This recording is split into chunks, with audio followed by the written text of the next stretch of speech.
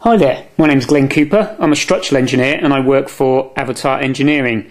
But you will probably have heard of me because I write a weekly blog on buildingmadesimple.blogspot.co.uk, all about starting your own business as a structural engineer and trials and tribulations that go with that. But that's not what I wanted to talk to you about today.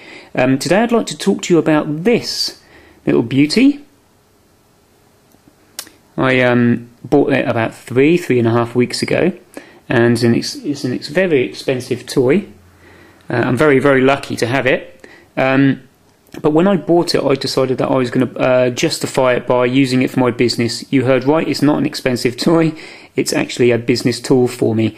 And I suggest if you're going to justify it to your partners, your bosses, or your wives, you use the same wording as well. So the reason why I bought one of these is because it syncs really well with my iPhone, and I can view all the files which come through my business, all the project files really easily, which are all based basically on the cloud. As you can see here, if I just zoom in here for my projects from last year, and also all the projects which I've got coming on this year as well, which is it's been a really, really good year for me so far. But this is not the app that I want to talk to you about today. What I wanted to talk to you about actually is this app here. It's called Sketchbook Pro. Okay, and I just want to demonstrate to you how amazingly useful that this piece of kit and the app that goes with it is. As you can see, actually, here's something which I've done earlier. The more observant of you will realise that this is the drawing that I used for my very latest blog post about chartered engineer, incorporated engineer, and the engineering status. So I'll come out of that.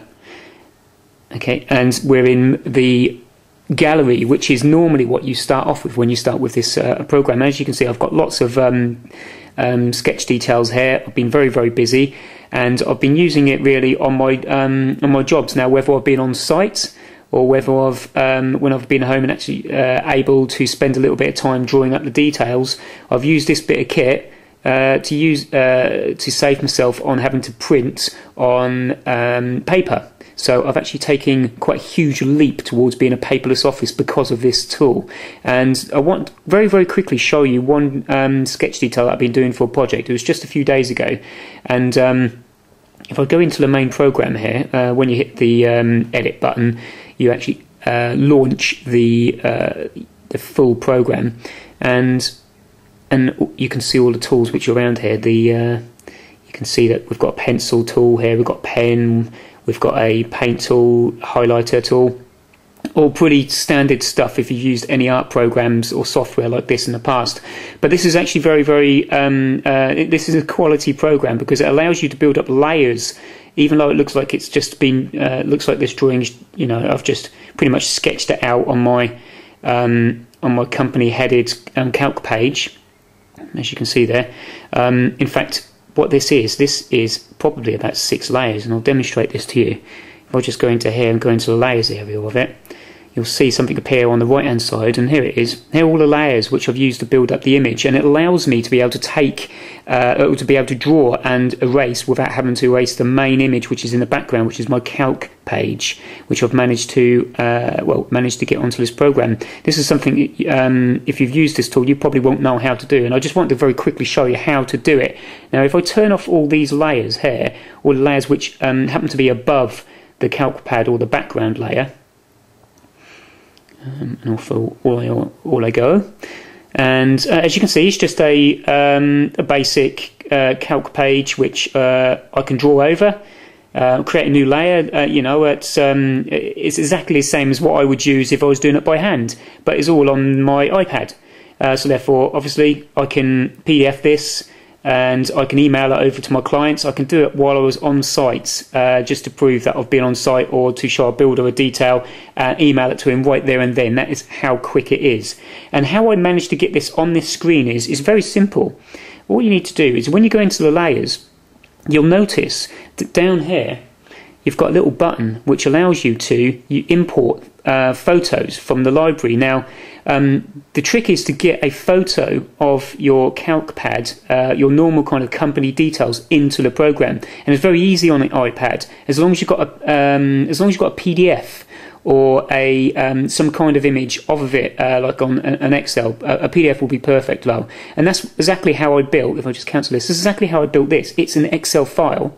I PDF'd it very easily on Windows. It's as a PDF print, and then opened it on my basically opened it on my box area here. So if I go into my business, and I've got a little area called templates, okay, and you can see that my calc sheet here, which was PDF'd.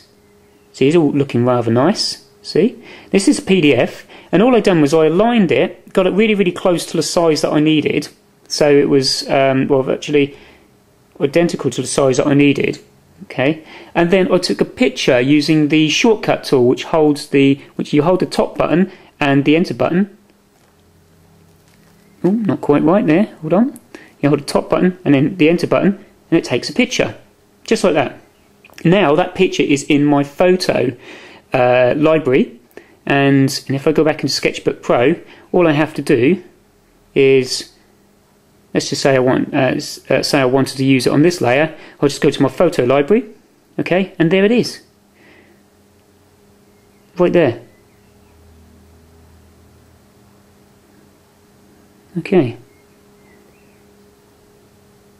And obviously I don't want to do this, so I'm going to what I'm going to do is come out of this gallery and don't save. Okay, brilliant. Now I'm going to go back into the same edit that I was playing around with. Okay, so now you know how quickly and easily it can be done. What you do is you just use that to replicate that, as copy that across, and create as many of these as you want, so that you've got a brand new template to use every single time. And as you can see, I use the same process to import over. And if I turn off all the other the layers so you can see this a little bit clearer, I use exactly the same process to get a PDF which was issued to me by an architect, so that I can draw over it for my client and the builder and the architect to see exactly where my steel beams were going to go, put my notes on. And this, believe it or not, was again a PDF which I took a photo of, okay, and it just imported in. And you can see all I done was it would have been obviously a lot larger, a lot more detail on what I needed. So once I got it there, I just took the eraser tool, okay, and oh crumbs, let me just make sure it's on there. There you go. That means I can use that layer. And all I've done was erase what I didn't want, okay, and I've done that all the way around the whole of the PDF, so that all I had was the image left, which I needed to use for my sketch. Now, if I just undo what I just done there, okay, and go into my layers again, and I'll turn on all the rear layers. As you can see, it all builds up, and then obviously my other layer, which is my, as you can see, is hatching appearing there, and then all my main lines layer, which is showing all the level of detail and the beams.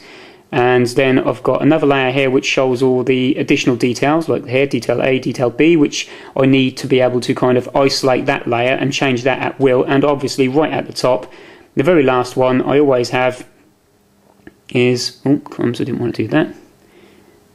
Let me just undo that. And the very last one, which is the job information, which means that if I keep that on a separate layer, I can just continually using the same calc pad again and again and again, and just put in the just rub out perhaps who done it, the name of the sheet or the date that you come across, and I can reuse an awful lot of the information.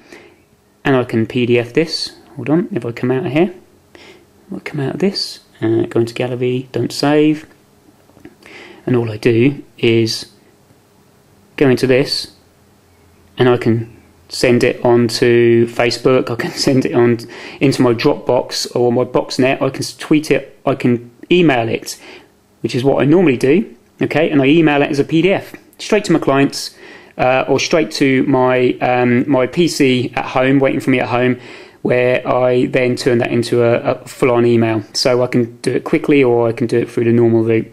And that are what I wanted to show you, what I've been doing for the last few weeks, and I hope you enjoyed it, and I've got plenty more where that come from. But just remember, if you've got an iPad or you're thinking of getting an iPad, this is a fantastic tool, and Sketchbook Pro is worth every single penny, and I think it cost me £2.99.